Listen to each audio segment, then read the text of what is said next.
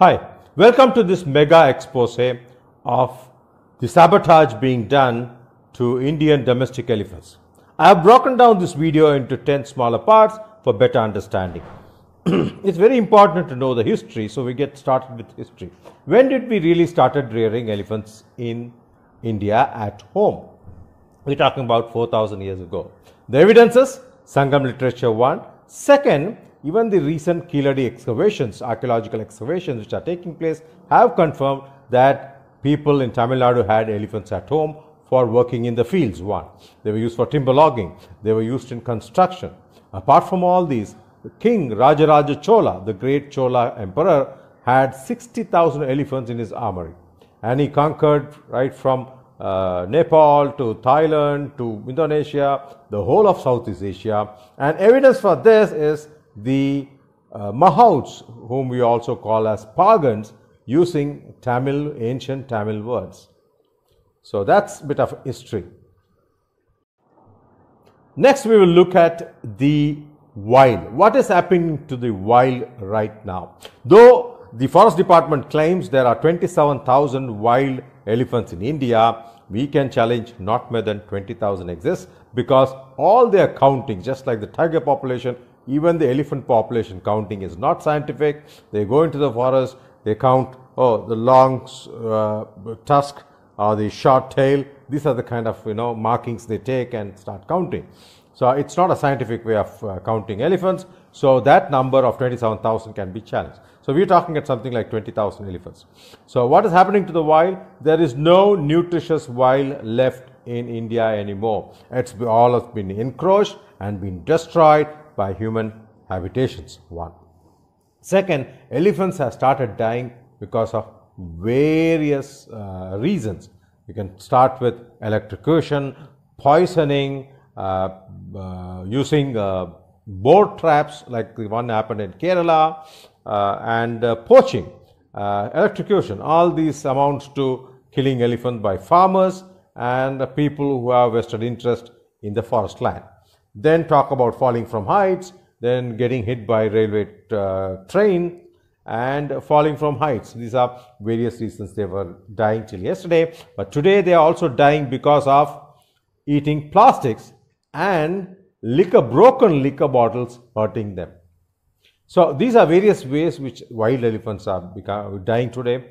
Apart from all this, we also have the human-animal conflict, which also kills close to the equal number of human beings are also killed, which means till a few years ago, we spoke about some 300 elephants dying in the wild in a year. That's from the northest corner to the southern part of India. Only 300 elephants died, but last year we can count something like 1,500 elephant deaths, and equal number of human beings also have died because of wild elephants and human conflict. And this is not being a priority for the earlier government or the current government to solve. So that's very unfortunate. So the bottom line is wild elephants could get wiped out from Indian wild in another 10 years' time. Next, we look at the foreign NGOs who are working very actively in destroying domestic animals or animals which are working. PETA is the first name which comes to mind because we experienced them in Jallikattu, Mumbai kerosene boulevard. Now they are trying to destroy Jaipur elephant rides. Then you also have Humane Society of the United States, HSI in India. They are known as Humane Society International in India. These organizations are more of marketing organization. They pick up an issue like Jallikattu, they propagate about it, build up momentum, and they push towards a ban of the sport or the event so that they can earn millions of dollars in donations. They are amply supported by a cult known as veganism, which is also promoted by these two organizations worldwide, and they have their Indian agents about whom we'll talk later. And these organizations are, the veganism is a concept which had caught on with the people with weaker mind. They can be easily identified on Facebook. by the way in which they share pose of slaughterhouses and cruel slaughtering of various animals, etc. And their objective is to disturb your mind and get you hooked onto that clan. This clan does not understand culture, then does not understand customs. This clan does not understand animals. That's the best thing. So without any understanding of your culture, your animals, your animal, working animals, they would try to go after them and ban them. So that's where they are. And next part, we're going to talk about the Jallikattu sabotage. The Jallikattu sabotage is a very interesting subject for you to understand how this entire network of mafia works. We have PETA and HSUS funding them. So they go around and a huge amount of money comes into India. Especially PETA has brought in something close to 40-50 crores in last 5 years. What do they do with this money? Because they have some 3 employees in India, 3 or 4 employees. And what do they do with this money? They use this money for lobbying. They use this money for corrupting people. They use this money for buying judgments. When I say buying judgments, they get rogue reports and rogue evidences produced in the court with the help of statutory authorities. So, very important piece of role or the support is for PETA in India is being played by AWBI, the Animal Welfare Board of India, right from the days of Mr. Karb and Mr. Chinnikrishna, who were literal puppets for PETA, who helped them ban Jallikattu. And they have a set of organization. So we have an organization by name FIAPO, Federation of Indian Animal Protection Organization, which also forms as an umbrella for all the animal rights organizations in India. What do? Their main job is to propagate. They receive something close to 3-4 crores every year as donations from the foreign NGOs. And their job is to go about catching young students. We're talking about kids who don't even understand what veganism is, what animal cruelty is. They will go and show those cruel slaughterhouse videos to kids in first standard, second standard, kindergarten, and etc. Wash their minds, and ask them to give up meat, etc. The kids normally are known for being very finicky and very selective eaters. And when you go and show them all this video, they really get disturbed and they stop consuming them, even though they come from a non-vegetarian house or whatever. Now, post that happen, even a vegetarian house, the kids start giving up milk and paneer and dahi and all that. So what happens post that? The kids' immune system breaks down and the kids start becoming weak. This happened in Coimbatore when a set of parents figured out their kids are becoming weak day by day. Now, when they went after investigating what had actually happened, few idiots whom they call vegans in this part of the country went around propagating these kids not to consume non-vegetarian or any animal product. So this is the kind of nonsense which they keep doing. So this is FIAPO's job, is to promote this culture. Second, you also have PFA, you have Blue Cross of India, you have WVS, you have IPAN, you have WRRC, you have CUPA. These are the same set of people who, part of this umbrella, go out spreading false information. They will play videos of elephant getting tortured, which would have happened in somewhere in Thailand or Sri Lanka. And they tell you why riding elephant is cruel. They will speak about the kraal. The kraal is a place where the elephant gets tamed and trained. That kraal is not at all cruel because there are Madras High Court judgments which proving that kraal is not cruel. But they will use this document to demean India, demean the Mahautri, etc. and to score points. One thing we need to understand, horse racing is allowed across the world by all the courts. The reason is the courts feel to race a horse at that high speed, it needs a special skill and it's an art. Similarly, Mahautri, which has been followed for 4,000 years, to tame an elephant, to get work done of an elephant is also an art and skill which should be revered, at least in India, Thailand and Indonesia. Whereas these organizations like PETA, Humane Society America have no understanding of these animals, no understanding of this culture, are here to destroy them because their impotency in unable to protect the wild, they want to make the domestic animals extinct. Another reason is there is money in making domestic animals extinct. They will take up a case like Jallikattu, propagate it for some 3-4 years, then will impose a ban. By the time they would have convinced the whole wide world that the Indians are barbaric and they are torturing these bulls, and the good deed has been done and this ban has come, and all these animals are going to live in joy and happiness, which is untrue, because most of these bulls, once Jallikattu was banned, they all went to slaughter. PETA didn't care about that, because PETA's ambition was getting those millions of dollars coming in from abroad. You need to watch on the 4th of June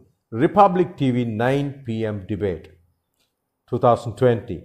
We had exposed PETA in that show. Now next, move on to the next part. Next is the actual sabotage. PIL was filed at Supreme Court by an organization named WRRC. WP Civil 743 of 2014. WRRC stands for Wildlife Rescue Rehabilitation Center, which is a sister concern of CUPA, Bangalore. They are also the stealers of Kanchimat elephants, the 3 elephants whom they stole, kept them in a place called Marakanam near Pondicherry, and begged the Westerners, saying that we have removed the chains from the elephants, they are chain free and having the most ecstatic lifetime in their whole life. And what they actually did is they underfed the elephants, made them weak, and removed the chains for donations, mind you. This was exposed in our writ petition Civil 6030 of 2019 at Madras High Court, and these elephants were taken out. Now the same people have filed this bill in Supreme Court, and they have PETA who tried to sabotage the Jaipur elephant rides, failed, and they too went and joined this PIL. Then we have this foreigner by name Sangeeta Crypto Iyer, who had made this rogue documentary called Gods in Shackles to demean Indians as barbaric and cruel to the elephants, and she has also joined them. So then you also have Maneka Gandhi's team, Gauri Maleki, joining that PIL.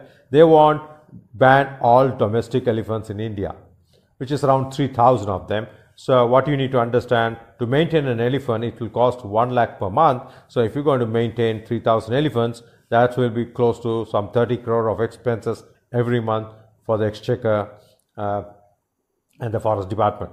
So these are the facts and figures you need to know. So how are they going about doing it? They have the rest of the organizations like FIAPO, Blue Cross, PFA, HSI in India, all of them doing the false propaganda, as I told you earlier, that elephants are being treated very cruel in Kerala, Tamil Nadu, etc. And this has become a small-time business for them, because when they banned the circus animals, they let all the wild like tigers and lions go to the zoos. They put them in Tirupati Zoo. All of them died in a year's time because they were hand-fed. They did not do that with the elephant, because elephant is a bigger attraction and elephants can be controlled with the mahout. So they took all these elephants like the Marakan and WRRC. They keep them in their shelters, shame India abroad for donations. This is what they do. Exactly what is the Wildlife SOS Mathura doing, who's a bigger crook than anybody else, because he's got almost 30 elephants. Now all these things happen with the blessings of one lady, who has got them multiple FCRA numbers for donations, and she has also helped them to get Nari Shakti Puraskar award. Not just making money, swindling money is corruption. Misusing your power to give awards to people of your clan is also corruption, is what you need to understand.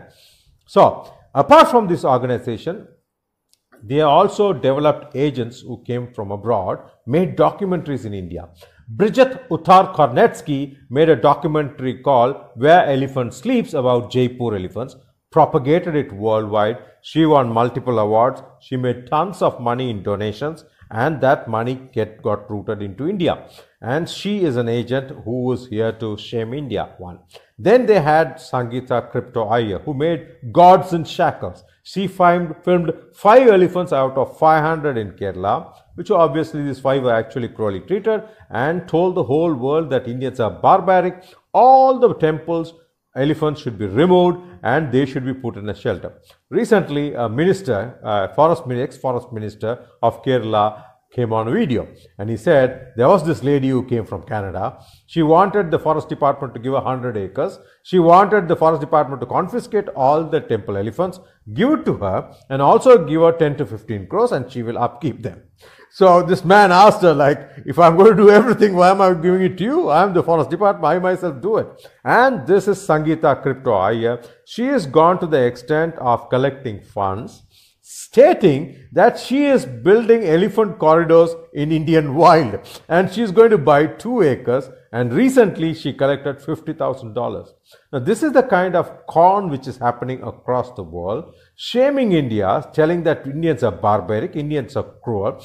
The actual people who reared elephant for 4,000 years have become suddenly cruel and barbaric. They don't know how to upkeep their elephants and they're collecting donations. The best thing about Kerala, the tuskers. There are something like 82 majestic tuskers. There are 500 totally of male and female, but 82 majestic tuskers who are more than 10 to 11 feet tall. And each of them is so majestic because they upkept something like a Rolls-Royce Phantom. Because most of these elephants earn anywhere between 5 to 30 lakhs in a month in parading in temples. This is the irking point for these foreign NGOs, that if you remove the footfall of these temples, okay, you win. Your conversions will increase. So what they do, they tried all their gimmicks. They first tried to take this elephant and keep them in their religious places. I'm talking to both Abrahamic religions. Footfall did not improve for them, but Thrissur Puram kept getting lakhs and lakhs of people every year. So what if they remove all the 20 elephants from Thrissur Puram? I can bet not even a lakh of people will turn up. Just exactly like the desecration of Sabarimala, exactly like the sabotage against Jallikattu, this is another one which is happening, which is well planned, well networked and well funded. There are huge FCRA money coming into India with the blessings of some ex-ministers who are still active and manipulating the system. Next, short and sweet, we're going to see who are the people who are funding them. We have the whole lot of bear associations from abroad, thinking the Indians are saving bears and elephants and dogs. They are funding them. PETA is one of the primary funders. Human Society US is a primary funder. Royal SPCA from UK. Mission Rabies from UK, WVS from UK, Dog Trust from UK. These are huge funders. And some places you also find Wildlife SOS US and UK funding the Wildlife SOS India. Similarly, WVS. Similarly, PETA. First of all, these are FCRAs given for donations from abroad. It's not for fund transfer from one organization to their sister organization in India. These are some of the sabotages which you should be very well aware of. Next is FCRA numbers. Most of these organizations which are working for sabotaging elephants and desi animals have multiple FCRA numbers. Now you take about Wildlife SOS and the sister concern Friend Discourse, 2 numbers. You talk about Blue Cross of India, Chennai, and CPR Foundation, CPR Education, 3 numbers. That's Chinni Krishna, the ex-vice chairman AWBI, who's also chairman emeritus FIAPO, under which you have IPAN, WVS, all of them coming in. Then he's also president of Mission Rabies India, who funds him and other organizations in India. So he is there everywhere. He is the kingpin. He is there in all this network. He plays a very vital role, including deeming Hinduism, including bringing in JNU, ex-JNU representatives to talk bad about Draupadi in Mahabharata. This man is behind all this. This man has been exposed even to the RSS. Okay. Now, apart from that, all these FCRA, then we talk about WRRC, CUPA, they have 2 numbers. IPAN and WVS, they have 2 numbers. Who else? CUPA, WRRC, PFA, Wildlife SOS has got 2 numbers. WRRC and CUPA got 2 numbers. Like that, most of them have multiple FCRA numbers. The key point here is, to get an FCRA number, it's so damn difficult. You'll have to bribe close to 50,000 rupees. With that 50,000 rupees, you probably save 50 dogs or 5 cattle in surgeries. So that's what we normally think and hesitate. But all these organizations have multiple FCRA numbers, got through the minister, ex-minister sitting in Delhi.